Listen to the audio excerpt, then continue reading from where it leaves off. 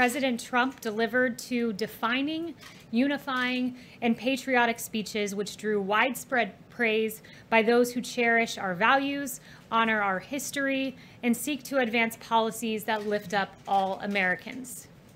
The president outlined a vision for the future. The president outlined a vision for stronger and safer communities. President Trump said, after all, what do we want? We want a strong military, great education, housing, low taxes, law, and order. He went on to say, we want safety, we want equal justice, we want religious liberty, we want faith and family, and living in the great communities and happy communities and safe communities. And we want great jobs, and we want to be respected by the rest of the world, not taken advantage of by the rest of the world. He went on to say, we should all want the same thing. How can it be any different than those things? This message is now more important and more timely than ever.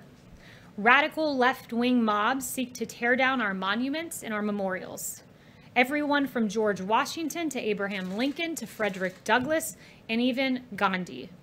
Misguided movements such as defund the police seek to leave our communities more vulnerable than ever. Case in point, this weekend alone. In New York, there were 44 shootings with 11 killed. In Chicago, 75 people were shot with 13 killed.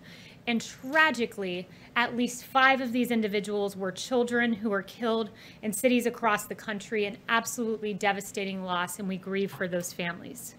Crime such as this is dark and it is divisive. This July 4th, the president said, our movement is based on lifting all citizens to reach their fullest God-given potential. Never forget, we are one family and one nation. We will teach our children to cherish and adore their country so they can build its future. This vision is not a culture war, as the media seeks to falsely proclaim. It's an embrace of our American family, our values, our freedom, and our future.